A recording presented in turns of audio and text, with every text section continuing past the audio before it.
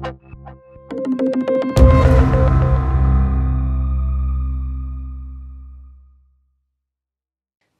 I'm Kelsey Brennan-Wessels for ESA Web TV, and we are here at Fee Week. And one of the topics today is citizen science. And I'm standing with Margaret Gold, who's from the European Citizen Science Association.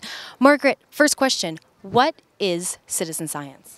Citizen science is a number of forms of scientific research that involves people without scientific training in various stages of the process. So they can be helping with data gathering, they can be helping with the process of data, they can be helping with data analysis. It's getting them involved at any stage. But how can they get involved? I guess they need the internet for that. It's one of the ways to get involved indeed. There's two famous examples. One is data gathering, where you can use your mobile phone and any range of sensors that are on your phone, or simply taking a photograph and having geolocation data attached to that, and it can be shared to a website where then your data becomes part of an aggregate picture. Or you're shown a photo on a website and you're saying what's in the photo. So for example, in deep space photos, is it a nebula? Is it a galaxy? Is it a spiral galaxy?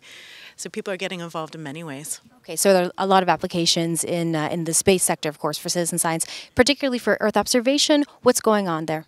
With Earth observation, it's really fascinating because we've got this amazing quality data that the satellites around the Earth are taking of our Earth close up. There's a lot of data available. It tends to be fairly technical and not so easy to access for people, but you need data on the ground as well to augment that data, to make it much more richer. There's a concept called ground truth, where you show what's actually happening on the ground and compare that to a satellite photo to get the full picture of exactly what it is you're seeing. And citizens can get involved in that too, and it adds an awful lot of rich information about things like land use, how land cover is changing, how land use is changing, agricultural applications, but also urban city applications, and perhaps most important these days, with climate change being a concern, also natural disasters and humanitarian disasters, and responding to that on the ground. Now, of course, another topic here that we're talking about here is artificial intelligence. I understand in artificial intelligence, you're teaching the AI how to recognize things on the ground. So are citizens helping AI when they're doing this sort of ground truth data collection? There's some really fantastic projects that are giving examples of exactly that. So there's a project called the Plastic Tide, for example, which is very concerned about the amount of plastics that are in our oceans. And the scientists are taking drone photos of coastlines and showing the plastic that's all along our coastlines.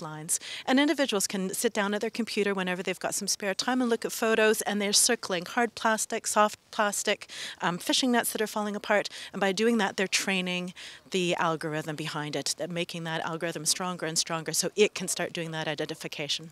Now, citizen science is not only important for the scientists, but Europe has also recognized this. Of course, citizen science is a priority in the open science policy platform.